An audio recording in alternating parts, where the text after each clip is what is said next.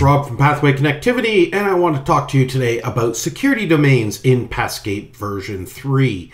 Now, all of this security stuff is to ensure that you are not hacked or snooped upon, or some malicious bad actor, they call them, comes in and defaults all of your Pathport configurations while you're not watching. So this is new cybersecurity laws that different states are implementing, and we're ready with Pathscape version 3 and our version 5 firmware. So in my Pathscape here, if I go into the firmware view, I can actually see that a lot of devices here are version 5, and some of the older ones are version below 5, like version 3. So if I look at the properties box on any of these guys in version 3, Pathscape is exactly the way it always has. You take some fields, you change them, they go into the transaction editor, you send them. I'm going to remove that here. But if you look at the version 5 stuff, you'll see that they have this new thing called security domains, and this has been unsecured. And all of the properties here I can't get into. They're all read-only, and that's to protect you. So what we want you to do is add them to a security domain. So if you go back into the default view here, you can actually sort by your devices that are not able to join a security domain because they don't have the right firmware. And all of these devices here are presently unsecured. So what we want to do is we want to create a new security domain for our little venue here. So this is my house. So I'm going to go into the menu and I'm going to say, let's make a new domain, and I'm going to give it a name. And I'm going to give it a nice password that's secure. You should use something that you're comfortable with, that you're going to remember. And it's asking for the user password and the admin password. Now the admin is just for adding devices to the domain and factory defaulting them or changing the passwords themselves. Otherwise, you can do everything with the user password. And you might want to have a different password for the administrator because it's something you're only going to do once or twice. And then your user password is something that you're going to remember and use every day.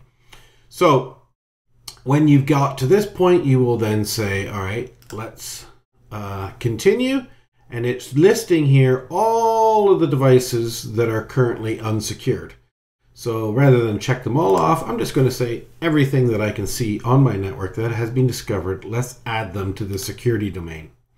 And at this point, it gives you this recovery key. Now this is in case somebody changes the password on you and you need to recover it, or for some reason you lose it. So this is so very important. We want you to either highlight this like this and copy it and paste it and put it to an email that you're never going to forget, or you could hit this print and you will see that it makes a nice little thing that you should print out and put into a filing cabinet somewhere, so you could retype this if by chance your password, your admin password, is changed or forgotten. Now the password, all the background stuff here, this is all 256-bit military grade encryption stuff. You're not going to break this, and Pathway Connectivity cannot help you if you lose this. If you lose this password and you lose this recovery domain, you're going to have to go to each device and factory default it. And there's instructions on our website for every device we have, how to factory default those. So it's a good idea at this point to print that out so you can have the domain. And at this point, you will then press done, and you will see all the math is going on in the background to make these big private public key exchange, all this security stuff. And it is going to add all of these devices to the security domain called 24 Woolen Mill Lane. So when it comes in, you'll see that it actually has all these devices now, and instead of saying unsecured, they actually have a little amber padlock. Before there was a red padlock saying unsecured, now it's an amber padlock.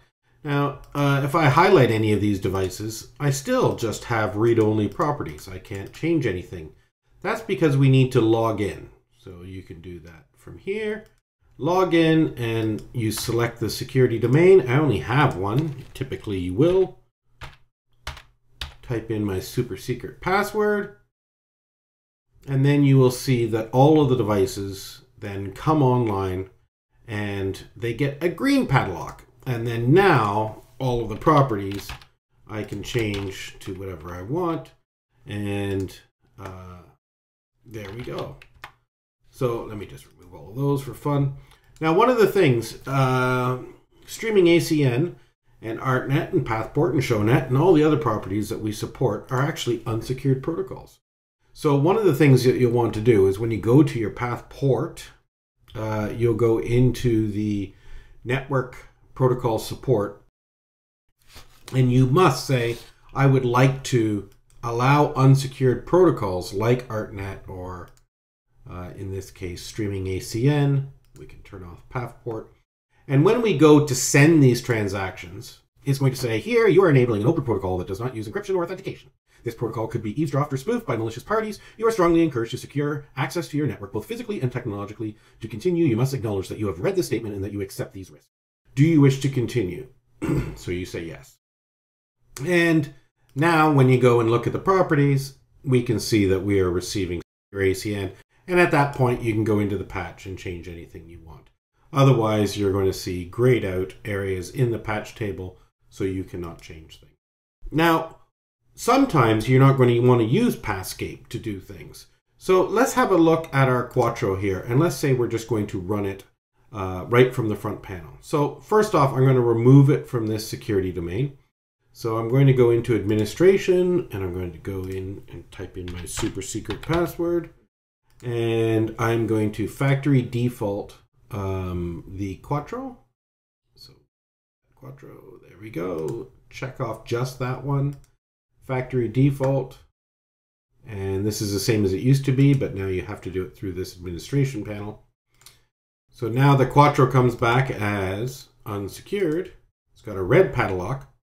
And what we can do is we can go onto the front panel of this device. We can go into utilities and say, we're just going to run this from the front panel. We're not doing any path porting here. So I'm going to generate local security, and I can confirm that.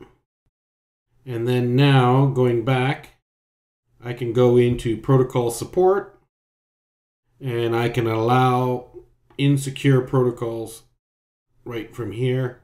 And then I can go to each port as I normally would, and I can go and say, all right, let's change this to universe, 4, whatever it is.